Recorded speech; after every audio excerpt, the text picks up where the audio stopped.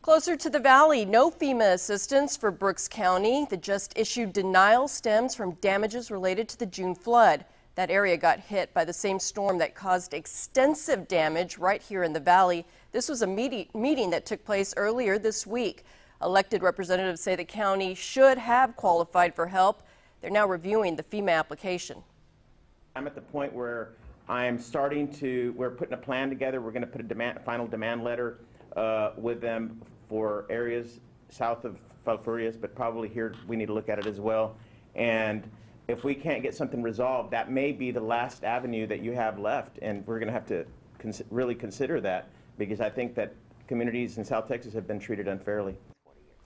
This denial comes as FEMA issued second denials to both Cameron and Hidalgo counties for that June storm. We're still asking questions. We'll keep you posted.